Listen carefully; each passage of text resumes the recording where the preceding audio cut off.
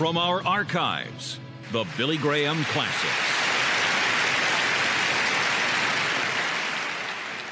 My message is going to be brief, and my text is going to be Luke, the 23rd chapter, beginning at verse 42. Remember me when thou comest into thy kingdom. And Jesus said unto him, Verily I say unto thee, today thou shalt be with me in paradise. The greatest and most historical event of all of history was when Jesus Christ died on that cross. And when Christ died on the cross, the lightning flashed, the thunder roared, the darkness came, as the nails had gone into the hands of Christ, and a spear had gone into his side, and the nails through his feet. And Jesus was hanging between heaven and earth, suffering for us. The soldiers had taken him out of his prison, and they'd put a crimson robe on him. They'd beaten him 2 or 3 times. And then they took 2 or 3 murderers with him, 2 of them in particular, who were going to be crucified with him. And then they took him across Jerusalem, and they made each one of them bear a placard, or at least a herald went before them to bear a placard telling of their crimes. And then Jesus stumbled and fell. He was weak from the loss of blood, and they compelled an African to help him carry his cross.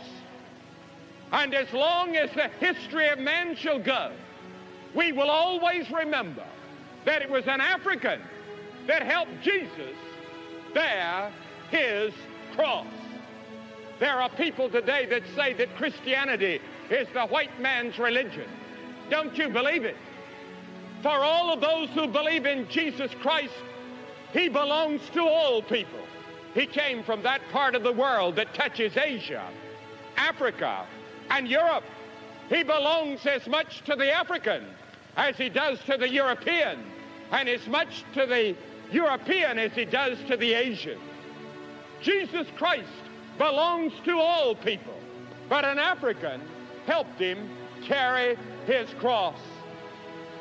And then when they got to Golgotha, these soldiers went about their work, nailing the nails in. These 2 murderers and thieves that were being crucified with Jesus were yelling, screaming, crying. But Jesus never uttered a word. And they took some medicated wine that acted as a sedative and gave it to the 2 thieves, and they took it and they offered it to Jesus, and he refused it, because he wanted to drink the very bitter dregs of death in our place for us. He wanted to suffer all of death, showing that God loved the world and God was willing to forgive the sins of the world because of what Christ was doing on that cross. The people that were watching were laughing and sneering. They said, he saved others. Why can't he save himself? Come on, you worked great miracles. Why don't you work one more? You raised Lazarus from the dead. You raised a widow's son from the dead. Why can't you save yourself? Those blind people did not realize that God had foreordained and predetermined that Jesus Christ was to die the death of the cross, and it was only through that death that the world could find forgiveness and salvation. There is no other name given among men whereby we must be saved. The Apostle Paul was an intellectual, one of the most brilliant men that ever lived. And Paul went to Corinth, pagan, intellectual, immoral Corinth, the university center of the ancient world. And Paul said, I'm determined to know nothing among you save Jesus Christ and him crucified. Why did Paul say that? He said that because God has locked up in the cross the secret of the universe. The only way that earth can ever find reconciliation with heaven is by way of the cross. The only way that you can ever get to heaven is by way of the cross. And if Jesus Christ had not gone to the cross, you could have never had sin forgiven. You could have never gone to heaven. And the problems of earth would have never had a solution. Only by the way of the cross can we find our way back to God. And that's why it was important that Jesus stay on the cross. Because you see, man is in rebellion against God. Adam and Eve rebelled in the Garden of Eden. And every man since Adam and Eve has broken God's law and sinned against God. And as a result of that, God and man are separated. And man's only way back to God is through Jesus Christ. Man had broken the law. Man deserved death. He deserved judgment. He deserved hell. But God said, wait a minute. I'll give my son. I'll let him die. I'll let him take the judgment and the hell for you. And if you will put your trust and your faith in my son, I will forgive your sin. I will change your life. I will give you an inner peace and joy and satisfaction that you would never find in any other way. So Jesus was dying on that cross for your sins and your sins. Some people say, why don't you try to make your gospel relevant? The most relevant message in the world tonight is the fact that Christ died for you. He died in your place. He shed his blood for you. And without that experience, no one can get to heaven. Yes, Jesus Christ died, and the people laughed and sneered. And two people that sneered and laughed the most were these two thieves and murderers that were dying with him. They were both mocking him, but one of them became strangely silent. And finally, this one that was silent turned and rebuked the other thief in the air, the murderer, and said, we're dying justly. We deserve to be crucified, but not this man in the middle. He's a good man. He's the Son of God. Then he turned to him and asked him what seemed to be an improbable, an impossible question. He said, remember me when thou comest into thy kingdom. Will you remember me, Lord? And then Jesus gave one of the most astounding answers in the history of the world. The angels in heaven must have been shaken and startled and amazed when they heard what Jesus answered. Jesus said, today, thou shalt be with me in paradise. Think of it. Here was a thief, a murderer, a man that had committed every crime in the books, dying, turns to Jesus in his dying moment and says, Lord, remember me. He didn't even say, forgive me. He didn't even say, Lord, take me to heaven with you. He didn't say, Lord, prefer me. He just said, Lord, remember me. And Jesus answered quick as a flash and said, today thou shalt be with me in paradise. And to all of you people that think you can't be converted in a moment and that you cannot be saved at this hour and at this moment in this rain in Baton Rouge and have your whole life transformed, you read the stories of the New Testament and the encounters that people had with Jesus. There are many of you that came here tonight in this rain that never dreamed that you were going to meet Jesus. You came out of curiosity, or you came because your bus was already on the way, or you had already promised some friends to come, or you're a student here at the university and you came out of curiosity. Many of the people of the New Testament that came to Jesus never planned it. They never thought that they would have their lives changed. This thief on the cross that had been in prison knew that he was going to die on a cross. He knew he deserved it. He never dreamed that before the night came, that day, he would be in heaven. He deserved judgment. He deserved hell. I'm going to see that man in heaven someday by the grace of God. He wasn't saved by his good works. He didn't even have time to be baptized. He didn't have time for anything. But he's in heaven. That's the grace and the mercy of God. And I want to tell you that the greatest word in all the language of men is forgiveness. That day, Jesus forgave him of every sin he had ever committed, wiped the slate clean, and he was in heaven. There are three things about this passage. The whole gospel is in it. There's repentance. It's the only deathbed repentance in the whole Bible. I don't know what led this fellow to ask that question or to make that statement. It might have been the prayer that Jesus had just prayed, Father, forgive them, they know not what they do.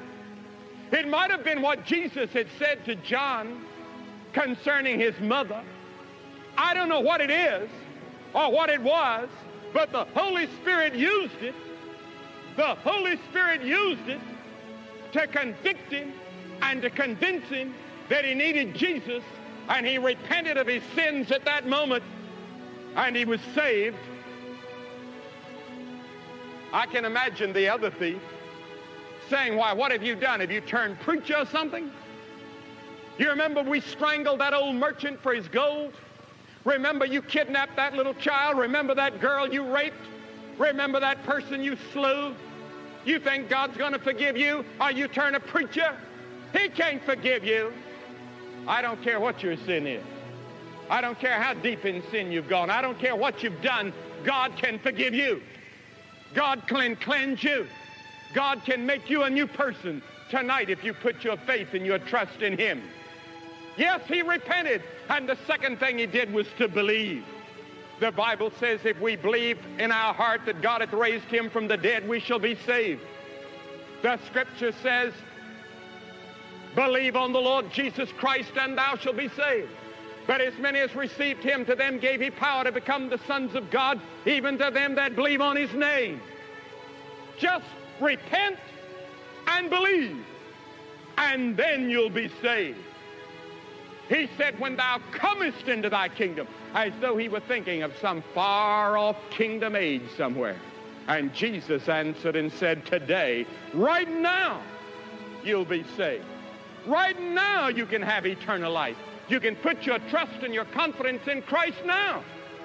And he did. And that day, he went to paradise. Now, it's the word remember that I want you to think about a moment. He said, Lord, remember me. Did you know that God forgets? Did you know that there's a scripture in Jeremiah 31:34 that says, I will forgive their iniquity and I will remember their sins no more? God can forget. God can forget your sins. What does God forget? God never forgets the universe. He sends the rain. Yes, sir. God sends the rain. But the rain falls on the just and the unjust. The sun comes upon the just and the unjust. God blesses all of us with all of his blessings. He never forgets. Suppose he forgot to send rain. Suppose the sun ceased to shine, the earth would turn into a glacier. Suppose God would forget, because the scripture says that God holds the whole universe together. And if God ever took his hand off, it would blow to pieces. And then the scripture says that God remembers you. Tonight, I had in my little office here where I see people, a lady and her children and a mother and their son and their husband is a prisoner in North Vietnam. I don't think any of us will ever know what these families have suffered. I don't think any of us will ever know what those boys out there have probably gone through psychologically and physically, never knowing. And then we had another one come and see us tonight, and her husband, she's just found out, is alive and a prisoner, but for a long time she didn't know. He was only missing in action. But let me tell you this, God remembers them.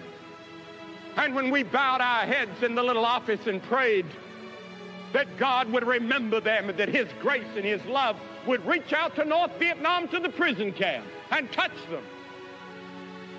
God remembers them, and God answers prayer. How many times has God been with you? You don't even know.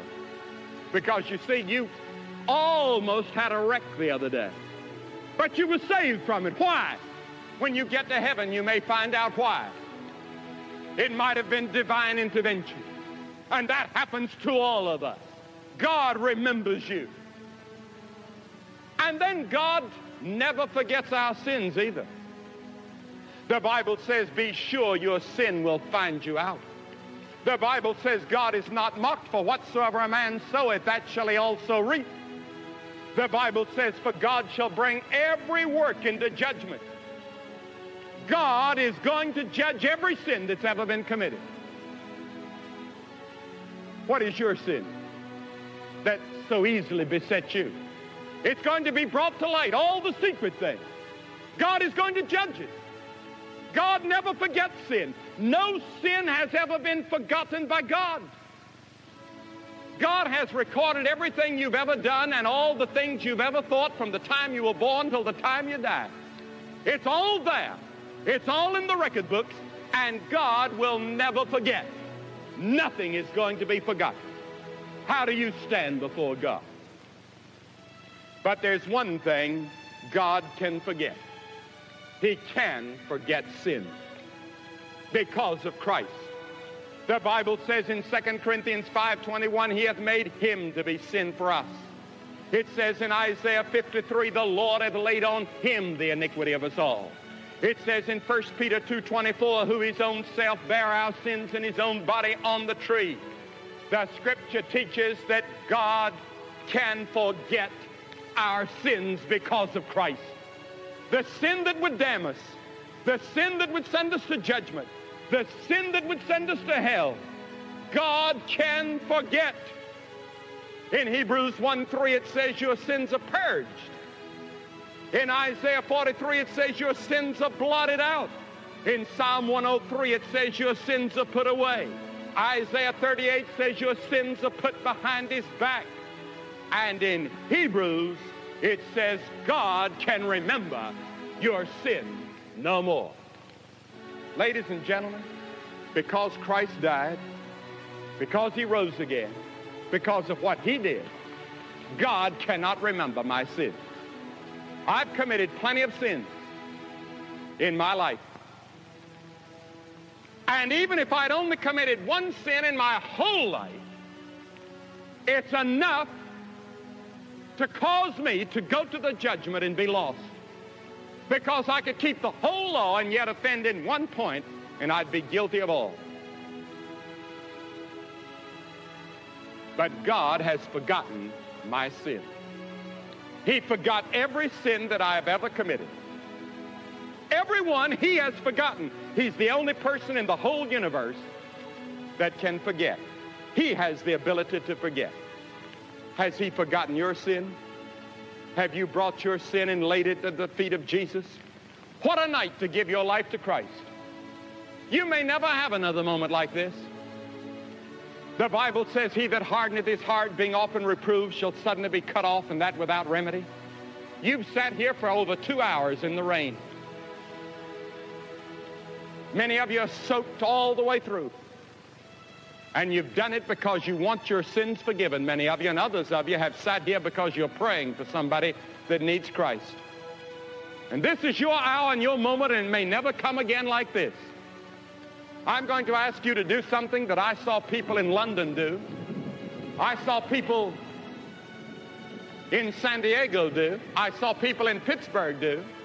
I'm going to ask scores of you to get up out of your seat right now and come across this field in the rain and stand here, and by coming, say, I want Christ in my life. I want my sin forgiven. I want to know I'm going to heaven. I want to know that I will not be at the judgment in that final day. I want my life transformed by the power of Christ. I'm going to ask you to come right now. Men, women, young people. God has spoken to you. You need Christ. And in a moment like this, you'll never forget it. I met a missionary out in the Far East a few months ago. Said, I received Christ one of those nights at Wembley Stadium in the pouring rain in England and stood ankle deep in mud to find Christ. And said, I thank God, because if it hadn't been for the rain, I don't know whether I would have come that night or not. But he said there was something about the challenge of coming forward in the rain that challenged me, and it changed my life. Yes, it's not easy to come, but Christ went to the cross for you. And many people are on the way now. You get up and come and make your commitment to Christ.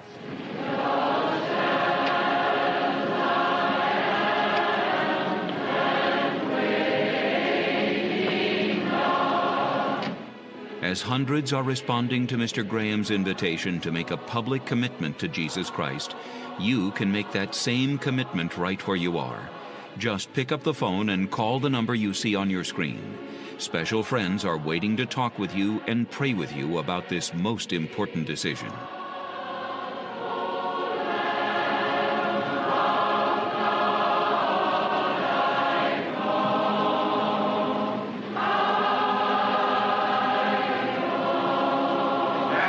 Say a word to all of you that have come. You've come tonight to make your commitment to Christ because you want your sins forgiven. You want to know you're going to heaven. You want a new direction in your life. And you've come to make a commitment to Christ because you want him to forget your sins and save your soul. Well, I want to tell you, he remembers you, and he loves you, and he wants to forgive you. He loves you. Keep that in mind now, that God loves you and is willing to forgive and forget all the past. And from tonight on, there are 4 things that are very important. First, read your Bible every day. We're going to give you a Gospel of John. We want you to read it several times before you read any other part of the Bible. We're going to give you a Bible study. We're going to give you some verses of Scripture to learn, memorize. This helps you to grow. Desire the sincere milk of the Word that ye may grow thereby, the Scripture says. You cannot grow in the Christian life without reading and studying the Scriptures every day. Secondly, pray. God will hear and answer your prayer. You're his child now. He loves you. Take every detail to God in prayer. He will answer your prayers. Don't let a day go by but what you spend a few minutes every morning, every evening, and all during the day in prayer. And pray about everything. Whatever the details are, nothing is too small to bring to God's attention. And then thirdly, witness for Christ. How do you witness? You witness by the smile on your face. You witness by the new attitude you have in the dormitory, the new attitude you have toward work, the new attitude you have in the home. And then you witness by going to somebody of another race and going out of your way to be kind and courteous and gracious. And people will soon say, well, what's happened to you, Mary? And you can say, well, I've found Christ. He's changed my life. That's witnessing. And then fourthly, get into a church where Christ is preached and get to work for Christ. Get into the church and work in the church. You say, but I don't like to go to church. Jesus went to the churches of his day and they weren't all they were supposed to be. But he did it to set us an example that we should go to church. 4 things: read the Bible, pray, witness, and go to church. Now I'm going to ask that we bow our heads, and I want you to pray this prayer out loud after me. Oh God, I am a sinner. I'm sorry for my sin. I'm willing to turn from my sin. I receive Christ as Savior. I confess him as Lord. From this moment on, I want to follow him and serve him in the fellowship of his church. In Christ's name, amen.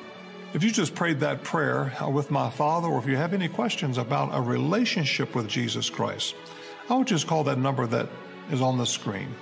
There'll be someone there to talk with you, pray with you, and answer those questions.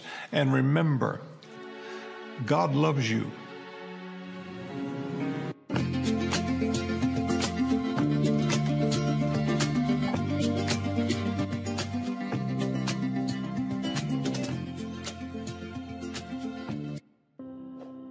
Now I want you to turn with me to the 3rd chapter of Exodus.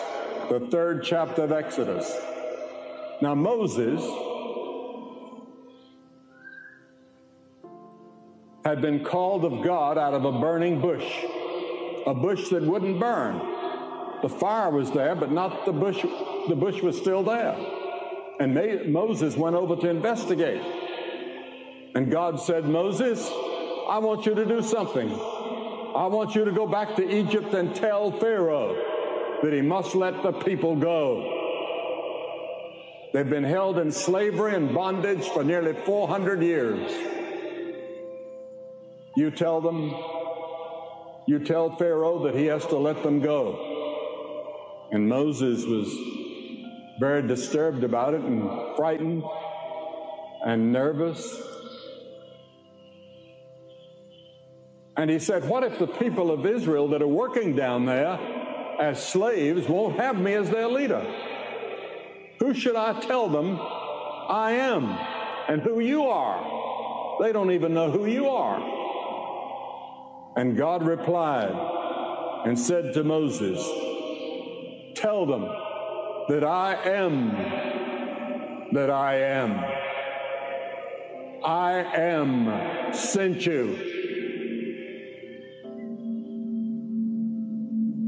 That means from everlasting to everlasting, he is God. He is I am. There are many things about that we don't understand. Where did God come from? Do you ever ask yourself that question? How did God get all this power that he could create all these galaxies out there? Where did God get all this tenderness and love that he would send his son to die on a cross for us? We ask ourselves those questions. He said, I am. And in the New Testament, in the book of John, 7 times, Jesus said, I am. And I want to talk to you about that tonight. Jesus told us who he was. The first thing he said, I am the bread of life. Now, the whole world searches for bread. Bread and rice. I found out in my tours of Asia that rice is the staff of life to them as bread is to us. And Jesus said, he that cometh to me shall never hunger. Think of it. If you come to Christ, you will never hunger. What does he mean by that? Both bread and rice are the staff of life. And Jesus had a great compassion for the hungry. And we should too. We're taking up food here tonight and clothes for people that are hungry. I don't have enough clothes for the winter. And I hope you will have a part in this Love in Action program. And that's what we all should be doing all the time. Jesus said, I was a-hungered, and he gave me meat. I was thirsty, and you gave me something to drink. I was a stranger, and you took me in. Naked, and you clothed me. I was sick, and you visited me. I was in prison, and you came unto me. Then shall the righteous answer him, saying, Lord, when did we see you hungry and fed you, or thirsty and gave you to drink? We don't remember that. But Jesus had a greater concern for the soul hunger. A prominent doctor said some time ago, more people die of loneliness, guilt, depression, tension, insecurity, and of heart hunger than die of physical starvation. And how true that is. Bread in the Scriptures is often the symbol of spiritual life. Man has an inborn hunger for God. We're born with a hunger for God. We don't know that it's a hunger for God. And millions of people around the world are seeking something. That's the reason we have so many religions in the world. People are seeking something. They're not quite sure what. And they cannot be satisfied with anything less than God. And Jesus said, I am the bread of life. He can come into your life and touch every area of your life, including your married life, your sex life, your economic life, your love life, whatever it is. He can come in and He can give you total satisfaction if you let Him. He said, I'm the living bread. I'm the living bread, which came down from heaven. And if any man eat of this bread, he will live forever. You say, well, how do you do that? It's so complicated. No, He said, the Scripture says, believe on the Lord Jesus Christ and thou shalt be saved. Jesus' first sermon had to do with repentance. Change your way of living, change your mind, and live for God. Then secondly, Jesus said, I am the light of the world in John 8:12. With all of our scientific knowledge, we don't really have a precise definition of light. Did you know that? I didn't know that until I read it in a scientific magazine. While we do not know all about what light is, we do know many of its effects. We know that there could be no plant, animal, or human life on this planet without light. God put the sun in a precise balance and distance from this world. And we would all die were it not for that sunlight. And what the sun is to the earth, Jesus Christ is to the human heart. Jesus said, I'm the light of the world. He that followeth me shall not walk in darkness, but shall have the light of life. The first thing that light does is reveal. It reveals. When you can see in your heart, you'll find that you too have sinned against God. Jesus said, I'm the light of the world. And do you know something? Gather all the darkness in the whole world, and it cannot put out the light of a single candle. Go into a closet and get yourself a big bag and try to capture all the darkness you can and carry it out and put it on that candle. It won't go out. The candle reveals what's in the darkness. Christ wants to turn on His light in your heart, and He wants all of us to be reflectors of His light. I read about a man who went into his basement and found some potatoes had sprouted in the darkest corner of the room. At first, he couldn't figure out what had happened until he heard that his wife had scrubbed a copper kettle and hung it from the ceiling near the window. And she kept the kettle so brightly polished that it reflected the rays of the sun on those potatoes, and they sprouted. We should all be like that copper kettle, catching the rays of Jesus Christ and reflecting His light to someone in a dark corner. There's a woman in New York City, and several times a year I go to New York, and she sits on that same corner all the time during the winter. And I've passed her many times, and I've stopped and talked to her and gotten to know her a little bit, and I always give her some money. And several times lately she said, no, I don't want your money, Brother Graham. She said, they keep me up. I just want you to give me something of Jesus. And of course I talked to her about Christ and about the Lord. But we should all be reflecting the light of the Lord Jesus Christ in the way we live. God needs our light where the world is the darkest. The blacker the night, the greater the need for a light bulb. If the bulb doesn't shine, it's not because of the darkness. Darkness can't put out any light. If the darkness increases until it is black as a cave, it is still not dark enough to extinguish a light. No one has yet smothered a light by increasing the darkness. Darkness gets darker because the light fails. When we fail to reflect Christ's light, we let the darkness win. And here Jesus also said, thirdly, I am the door in John 10:9. Now, every house and every building has an entrance. This dome has several entrances. The kingdom of God has an entrance too. It's Jesus Christ. He said, I am the door. There's only one door in God's kingdom, and that door is Jesus.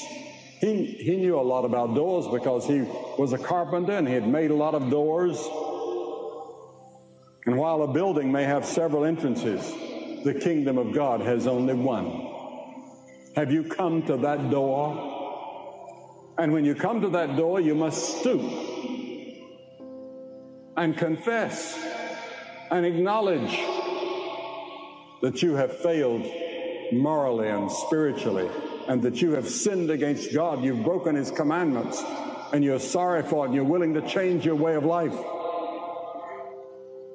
Have you been through that door? Jesus stands there beckoning, calling you with His arms outstretched, and He called you from the cross. You see, He came not to be born, as we celebrate at Christmas time. He came to die. That was His purpose in coming. He came to die for you and for me on that cross. And He didn't die just physically. It's one of the most horrible deaths that you can ever think about, is the cross, where you may hang there lingering for several days. The soldiers were gambling for His garment. He came unto His own, and His own received Him not. He had been rejected. But He stayed on that cross when they yelled for Him to come down, because if He had come down, the door would have been closed. There'd have been no way for any of us to ever get to heaven or to have our sins forgiven. He stayed on the cross for you. Then He said, my God, why hast Thou forsaken me? And in that mysterious moment that no theologian knows exactly what happened, He took our sins. God laid on Him every sin that you have ever committed, and every sin I've committed. All the thoughts and the intents of your life, the things you've done, the things that you've thought that are wrong. He took it on that cross. And because He did it, He can say, I forgive you. Your sins are gone forever. Are you certain that you're ready? You say, well, what do I have to do? 3 things. First, you must repent of sin. That means that you're willing to say to God, I am a sinner and I'm willing to change my way of living. You can't change your way of living, but God will help you to do it. He has to help you to repent. You don't have the strength to repent. And then the second thing is to believe. Believe on the Lord Jesus Christ, and thou shalt be saved, the Scripture says. But that word believe means a great deal more than just believing with your head. When I walked on this platform the other night, I didn't check it out to see if it would hold a man. I knew that the carpenters had built it to hold a man. I believed, and I put my full weight on this platform. You ought to put your full weight on Christ and say, I'm trusting Him and Him alone for my salvation. And then the third thing, you must be willing to obey Him.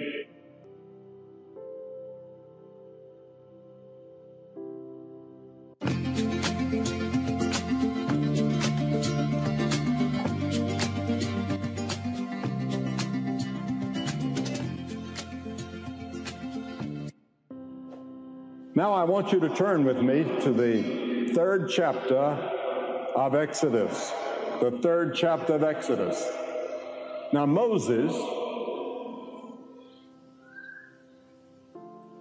had been called of God out of a burning bush, a bush that wouldn't burn.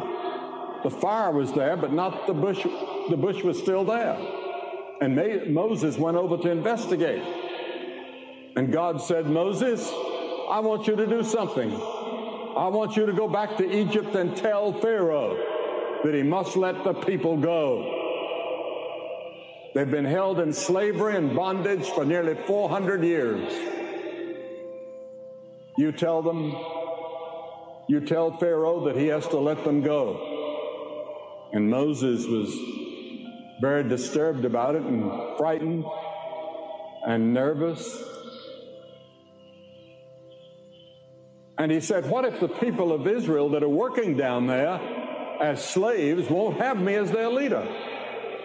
Who should I tell them I am and who you are? They don't even know who you are. And God replied and said to Moses, tell them that I am that I am. I am sent you. That means from everlasting to everlasting, He is God. He is I am. There are many things about that we don't understand. Where did God come from? Do you ever ask yourself that question? How did God get all this power that He could create all these galaxies out there? Where did God get all this tenderness and love that He would send His Son to die on a cross for us? We ask ourselves those questions. He said, I am. And in the New Testament, in the book of John, 7 times, Jesus said, I am. And I want to talk to you about that tonight. Jesus told us who He was. The first thing He said, I am the bread of life. Now, the whole world searches for bread. Bread and rice. I found out in my tours of Asia that rice is the staff of life to them as bread is to us. And Jesus said, he that cometh to me shall never hunger. Think of it. If you come to Christ, you will never hunger. What does He mean by that? Both bread and rice are the staff of life. And Jesus had a great compassion for the hungry. And we should too. We're taking up food here tonight and clothes for people that are hungry. I don't have enough clothes for the winter. And I hope you will have a part in this Love in Action program. And that's what we all should be doing all the time. Jesus said, I was a-hungered, and He gave me meat. I was thirsty, and You gave me something to drink. I was a stranger, and You took me in. Naked, and You clothed me. I was sick, and You visited me. I was in prison, and You came unto me. Then shall the righteous answer Him, saying, Lord, when did we see You hungry and fed You, or thirsty and gave You to drink? We don't remember that. But Jesus had a greater concern for the soul hunger. A prominent doctor said some time ago, more people die of loneliness, guilt, depression, tension, insecurity, and of heart hunger than die of physical starvation. And how true that is. Bread in the Scriptures is often the symbol of spiritual life. Man has an inborn hunger for God. We're born with a hunger for God. We don't know that it's a hunger for God. And millions of people around the world are seeking something. That's the reason we have so many religions in the world. People are seeking something. They're not quite sure what. And they cannot be satisfied with anything less than God. And Jesus said, I am the bread of life. He can come into your life and touch every area of your life, including your married life, your sex life, your economic life, your love life, whatever it is. He can come in and He can give you total satisfaction if you let Him. He said, I'm the living bread. I'm the living bread which came down from heaven. And if any man eat of this bread, he will live forever. You say, well, how do you do that? It's so complicated. No, He said, the Scripture says, believe on the Lord Jesus Christ and thou shalt be saved. Jesus' first sermon had to do with repentance. Change your way of living, change your mind, and live for God. Then secondly, Jesus said, I am the light of the world in John 8:12. With all of our scientific knowledge, we don't really have a precise definition of light. Did you know that? I didn't know that until I read it in a scientific magazine. While we do not know all about what light is, we do know many of its effects. We know that there could be no plant, animal, or human life on this planet without light. God put the sun in a precise balance and distance from this world. And we would all die were it not for that sunlight. And what the sun is to the earth, Jesus Christ is to the human heart. Jesus said, I'm the light of the world. He that followeth me shall not walk in darkness, but shall have the light of life. The first thing that light does is reveal.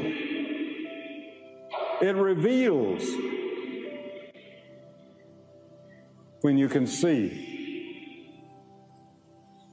in your heart, you'll find that you too have sinned against God. Jesus said, I'm the light of the world. And do you know something?